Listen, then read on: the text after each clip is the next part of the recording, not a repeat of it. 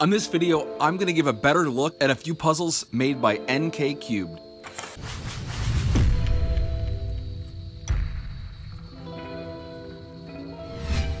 First up, we have the mirrored Square-1.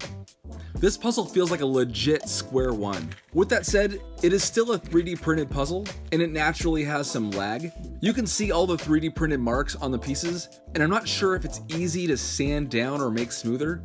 I really do love bump puzzles because of how they shapeshift, and this puzzle starts to get crazy after just a few turns. I'm not a Square-1 pro, but I can solve it, but I don't really want to attempt this solve on camera because I'll probably be filming for a while. I really just wanted a chance to show you this puzzle and what NK Cubed made. Up next, we have the sliding 1x2x3. This is another 3D printed puzzle that is actually pretty cool. I will make note, it's very hard to rotate the pieces, and that's to be expected. The sliding mechanism, however, is very smooth.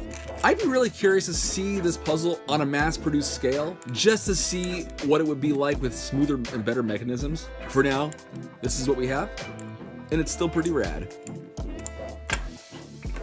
Lastly, I have the Gyrobifastigium. I'm pretty sure I butchered that name.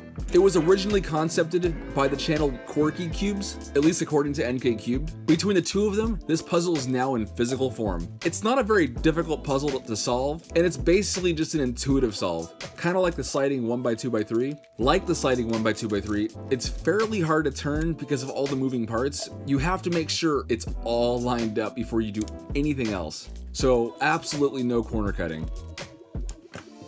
So in closing, if you're interested to see more of NK Cube's creations, check out the link in the description and give them a watch.